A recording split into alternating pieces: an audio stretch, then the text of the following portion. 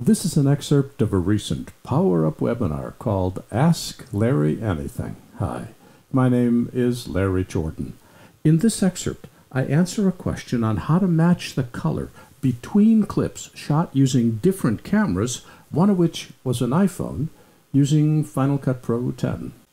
David Wong writes, my question is about camera matching. Would you do a short answer or demo on camera matching, mirrorless or DSLR video, and video shot on an iPhone? I find that it's very useful for me these days. Kind of a big topic, but it would be useful to even see a quick demo of how you approach this. Well, David sent his question early enough, I was able to ask him for some sample images, so not only can I talk about it, I can show you. Let's take a look. This is where we're going. This is the finished result. These are stills. He didn't send clips. So here's still number 1, and still number 2, and still number 3. Now, if we look at this, we've got several things to note. One, here we're shooting against the windows, and the key light's coming from the left, so we're shooting against the key light. Here we're shooting more without the windows, which changes the exposure totally. And here we're shooting from the key light. We have 3 common things. We've got a common wall, common floor, and common skin tone. So that's where we ended up. Let me show you where we started. Here, okay, and then here, much less saturated, a little bit more green-blue, and here, much less saturated and even bluer. So we want to get those shots to match. There's 2 schools of thought. One is you get right into the color grading tools and you start to do everything manually. And that's perfectly fine, but I prefer to have lunch. So instead, I'm going to use some automatic tools to get me close, and then I'm going to tweak it until everything works and looks good. Let's hide the browser, Control, Command 1, and select all 3 of my clips because I can, and we'll go to the Magic Wand tool and say Balance Color. Because all 3 clips are selected, the balance color is applied automatically to all 3, and I'll select this clip and go to the inspector. Inside the inspector, under Balance Color, turn off Automatic, which never works, and set it to White Balance. What you really want is you want to find something which is supposed to be gray or white, and these walls are common and are probably a grayish color. So I'm going to click right about here, and now I've got that set. Click here, and click at the same spot, set this to White Balance, and click on the wall, and then put the playhead here. Select the clip.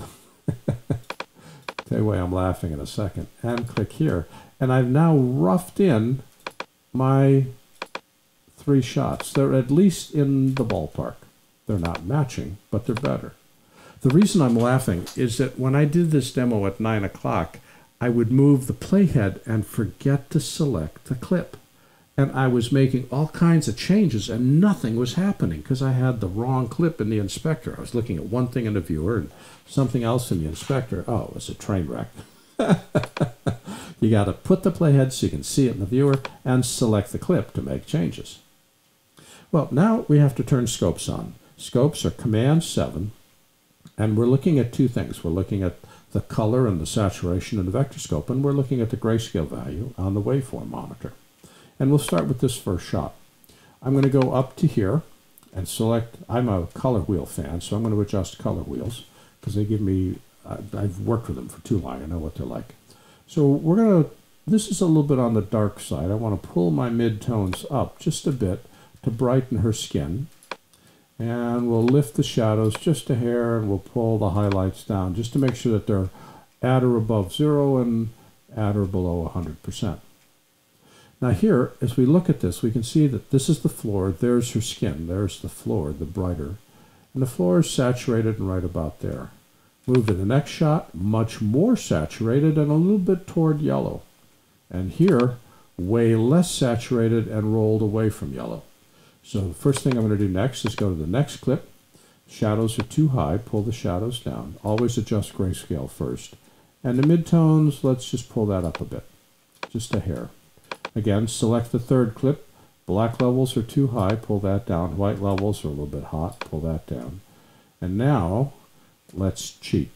I love this. Select the clip and go to the crop menu and when I'm trying to adjust a crop by using the on-screen controls, I can never grab them when they're right to the edge of the interface. So I'm going to change the view to 50% to make these things easier to grab. And I'm going to isolate on some well-lit part of her skin, right about there. Now, skin should be on this skin tone line. It isn't. It's rolled toward yellow. And her grayscale should be around 65%. She's a little bit dark. So the first thing I'm going to do is I'm going to roll her skin up to the skin tone line. So it's right on that line, right about there. I'm going to boost the saturation just a bit and boost the highlights just a bit. And now we'll reset and we'll say done. Now let's do the same thing with the next. Select the clip, select the trim, concentrate on some well-exposed part of her skin. You don't want to use her face because there's likely to be makeup on there. And notice again, we're shifted toward yellow. So again, with our clip selected, which I always failed to do this morning, we'll roll that up and get rid of the yellow. And pull this down just a hair and say reset. And done. And then we'll go to this clip. And again, we'll select trim. Look for some well-lit part of her skin that doesn't have makeup on it. Not saturated enough, so we'll pull the saturation up just a hair below the line. We'll pull that up a bit, reset, and say done. Now let's take a look at what this looks like. We've got that shot, which looks pretty good. We've got this shot. Floor is a little bit too saturated. We'll pull the saturation down on the midtones. Right about there, a little bit toward green. I got to take some green out. There we go. And that looks good. I'm looking at the floor.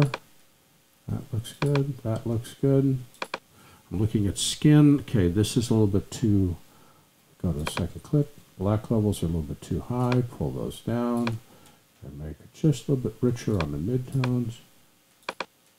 Good. Skin looks good. Skin looks good. Skin looks good.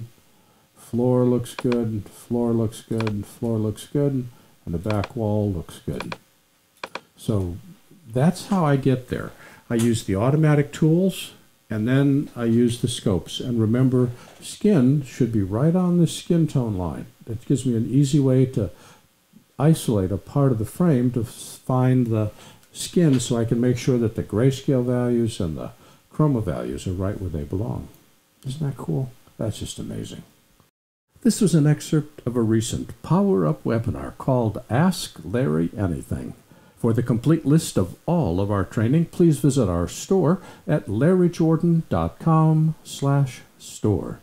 And by the way, when you need to stretch your training dollars, membership in our video training library can save you money and time. You can access all our videos for a low monthly price of only $19.99. That's more than 1,900 movies, hundreds of hours on a wide variety of subjects. Plus, premium members can download practice media and projects.